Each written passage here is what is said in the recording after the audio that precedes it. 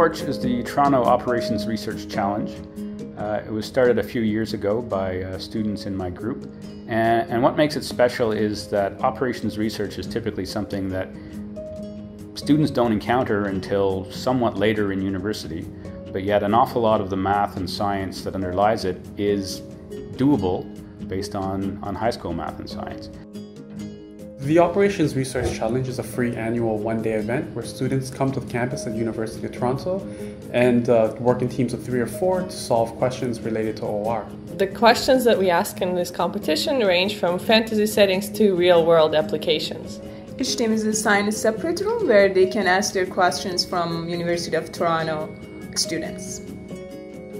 TORCH is aimed at high school students. Over the past few years, we've had students ranging from grade 9 to grade 12 participate in the contest. Operations research is the science of making better decisions, basically using mathematics and using computers to analyze systems, analyze data, and to help optimize things, to help make better decisions. So for example, in healthcare, people use optimization methods to help schedule surgeries or to help schedule clinics where doctors would see patients. In sports, you have scheduling problems as well. So for example, how does Major League Baseball schedule all of its teams to play each other? They use optimization and operations research there. One of the problems that we had in one of the past contests was about the London Olympics. So the idea was to help tourists navigate the London tube system and visit as many events as they could during the 2 weeks of the Olympics.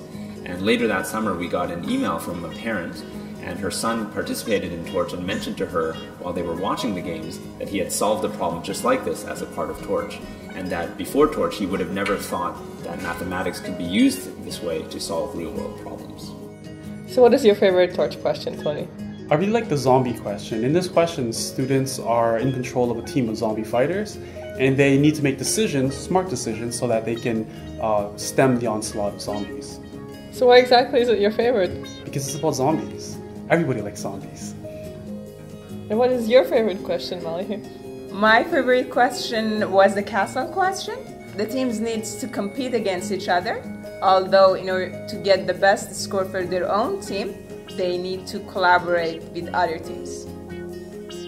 One of the things that I really love about TORCH is that it exposes students to OR at a very early age. It's really targeted at high school students, and it gets them excited about what OR can offer very early on.